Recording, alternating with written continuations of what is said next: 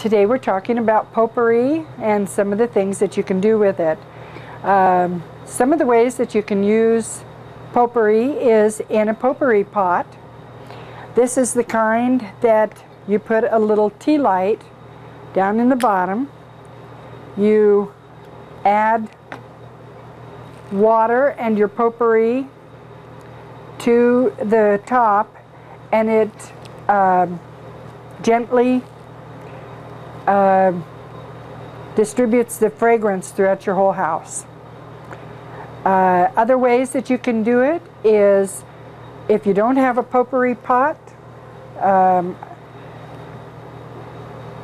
you can put a saucepan on the stove and add your potpourri to it. Put water in the pan, add potpourri to the water, and simmer gently on your stove. Now, I've also had, in the past, I've had a potpourri pot that was electric that I could just plug in, and it would put my potpourri and some water in it, and it would just do its thing without having to put it on the stove.